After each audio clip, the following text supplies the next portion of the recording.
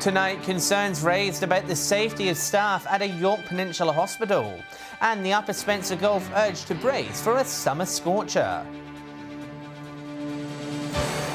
From our 7 Spencer Gulf studios, your nightly news with John Hunt begins now. Good evening, thanks for joining us.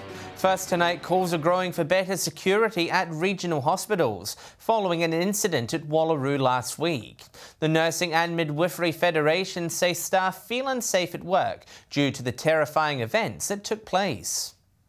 A scary situation for the staff at Wallaroo Hospital. A man has been arrested after he allegedly smashed 10 glass panels at the entrance of the hospital and 2 windows of an ambulance. Has been a terrifying experience for our members. They are deeply disturbed by it. The management at the time acted to their credit and came to support our members. The ANMF said it was lucky police were already on the scene dealing with a separate incident of aggressive behaviour. They were the only 2 on patrol though, with State Secretary believing the outcome could have been very different if they weren't in the area. We have been advocating for many years for restraint-trained security guards in our regional hospitals and regional centres. We have had some success. Whyalla, Port Augusta and Port Lincoln now have security guards 24/7. However, regional hospitals like Wallaroo still have to rely on police and hope they respond on time. And it's not only the staff that are at risk. People have a right and an expectation to a safe environment, particularly when they're going to a hospital or healthcare setting. The Federation formally wrote to the Minister of Health and Wellbeing on Friday and asked for an urgent response by Thursday.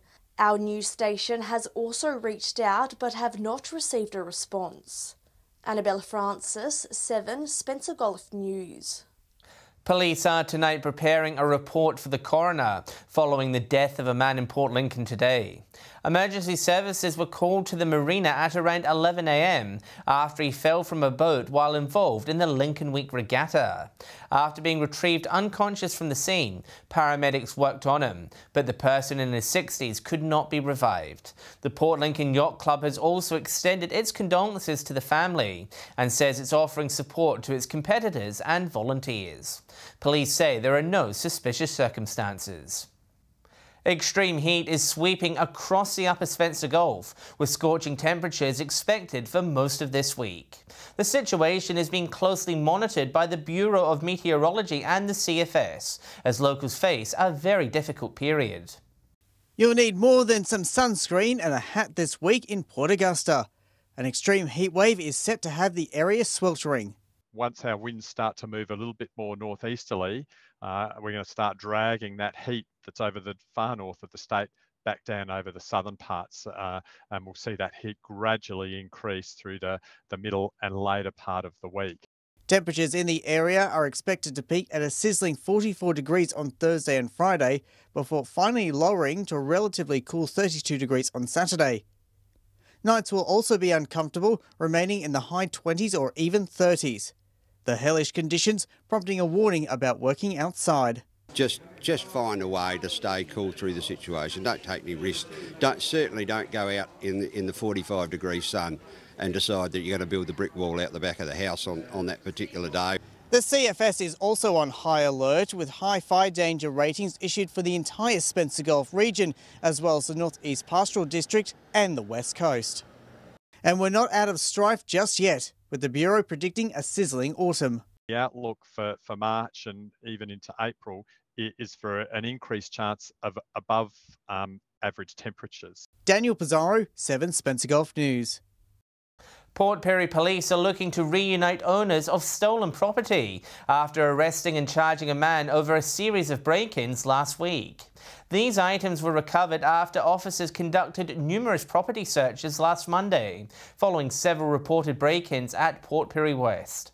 The 28-year-old, also from Port Perry West, was charged with numerous offences, including serious criminal trespass, theft and unlawful possession. He was refused bail and later remanded in custody. Anyone who has any information is asked to contact Crime Stoppers. Still to come tonight, a road safety upgrade coming to a piece of the Horrocks Highway, and the Flying Kangaroo taking applications for its regional grants program.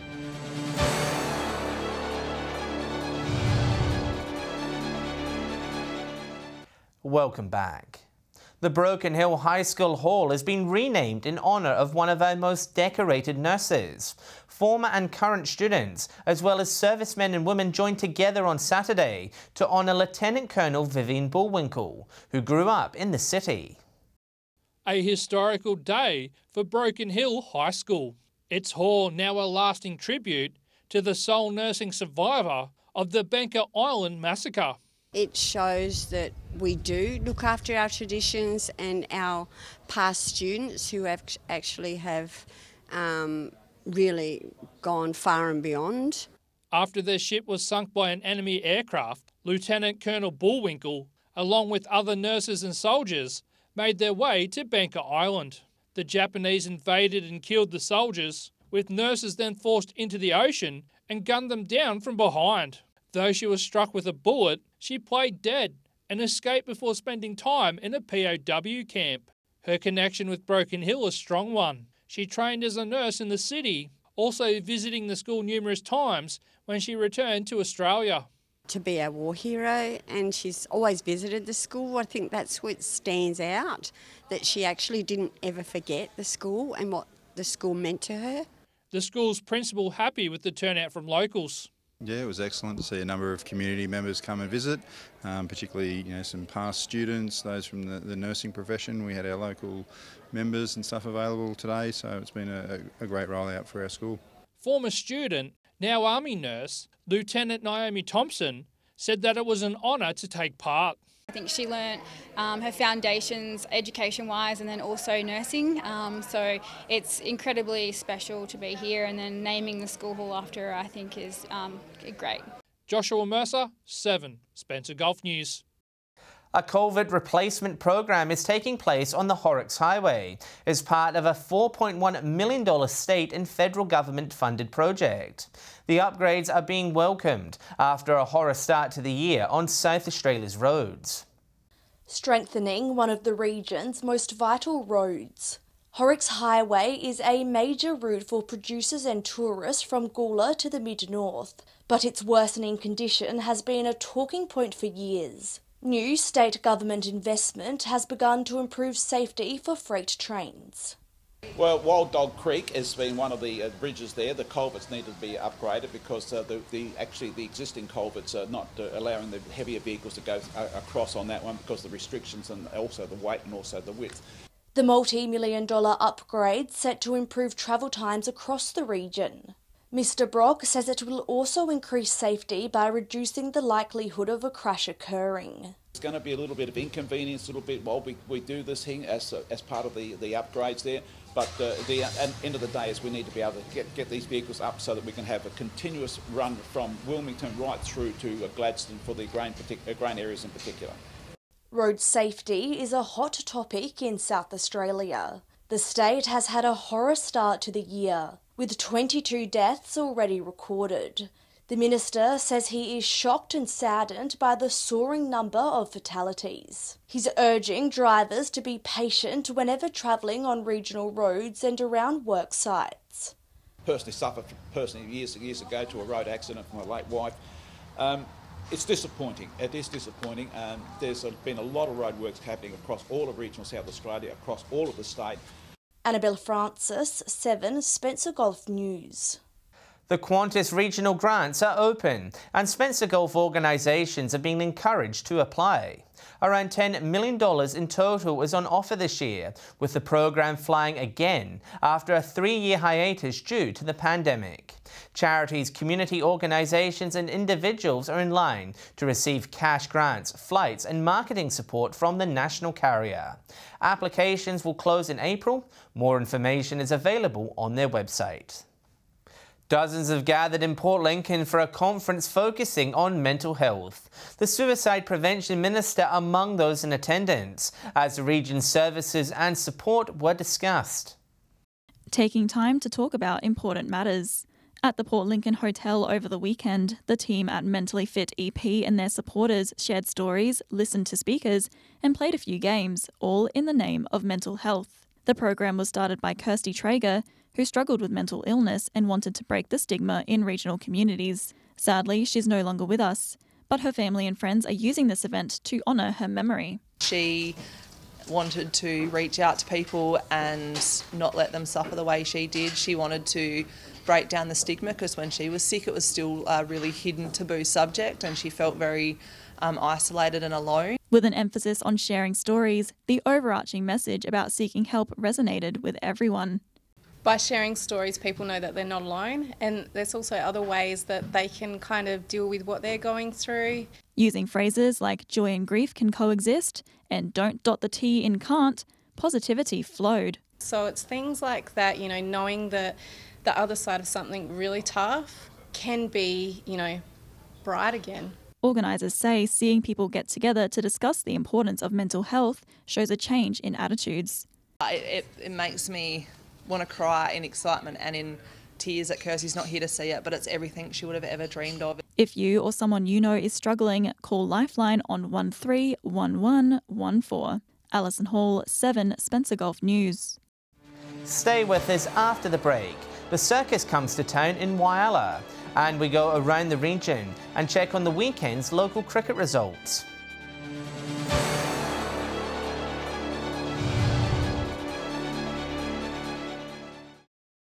You're watching 7 Spencer Gulf News. The circus has rolled into Whyalla, with one of the country's best troops pitching their tent in the city this week. From the Human Cannonball to the Globe of Death, performers are promising a show for all ages. Edwin McCarroll spent a day with them and filed this report. This show, which has been labelled one of the best circuses in decades, has performed in Australia's major cities before travelling into the bush to delight regional audiences. Weber Bros Entertainment has pitched their big top in Whyalla's Schultz Reserve, ready to deliver world-class tricks in a high-quality setting. With an international quality show, we wanted to present it in the best possible way, so we bought a tent for a mere $1 million. And this fancy tent is filled to the brim with acrobats, stuntmen and clowns when showtime rolls around. This is just the best of the best. Everything you want for a circus, it's all under one big top. Kirana Weber was born into the circus lifestyle, with her family operating the circus for 7 generations. I do the silks, so I climb up to the top of the tent, and as I go up I do different tricks, twirls, and the last trick is just a crowd pleaser, get the oohs and the ahs and all of that. People have got globes of death. Yes, we've got a globe of death with 4 riders, not 2, not 3. This isn't any circus, this is the circus. It doesn't stop there. The show also takes to the skies with their heart-stopping Human Cannonball. 3, 2, 1, 0! Off the back of a successful opening weekend, the performers are excited to jump back on stage this Friday. The crowd was just phenomenal, and we've had amazing feedback from the whole town. We've had people say that they're coming out from Port Lincoln to come and watch. Those keen to get in on the excitement are encouraged to come along to one of the 5 remaining shows this weekend.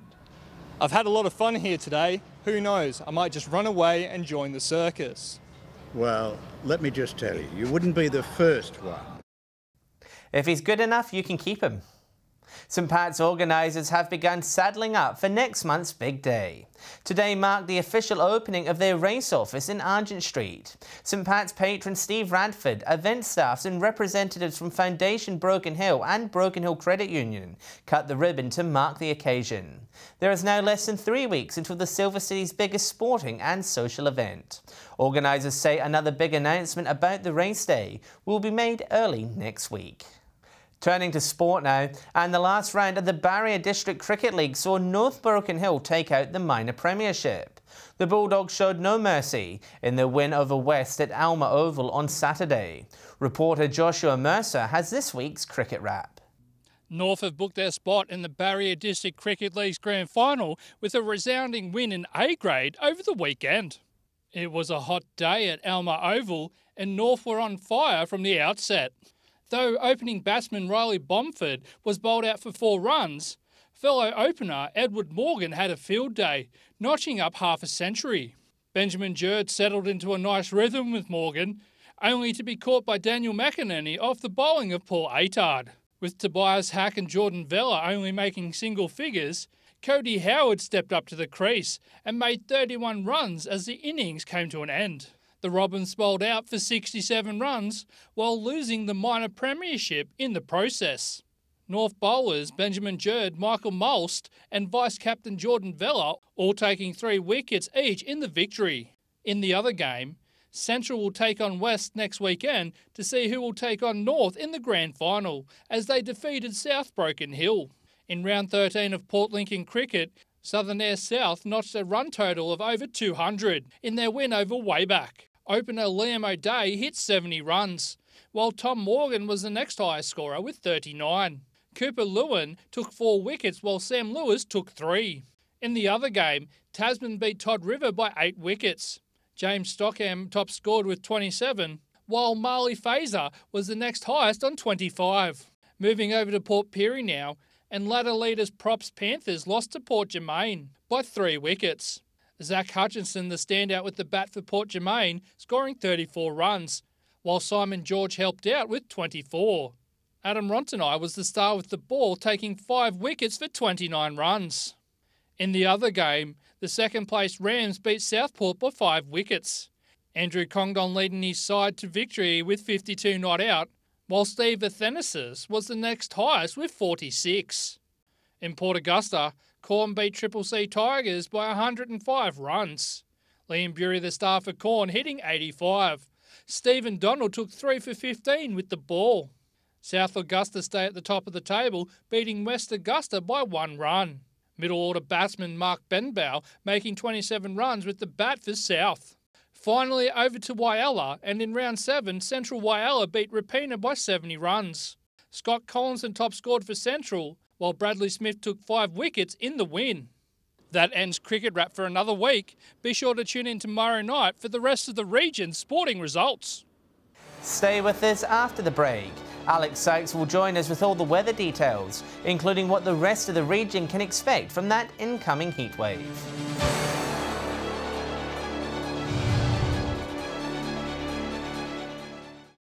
Hello again. Time now to take a look at what's happening in the weather with Alex Sykes. Good evening, Alex. It's looking like a hot one. Good evening, John. It was a sizzling day in our northern areas of our region with temperatures nudging 40 degrees. And as you heard earlier, it's not going away anytime soon.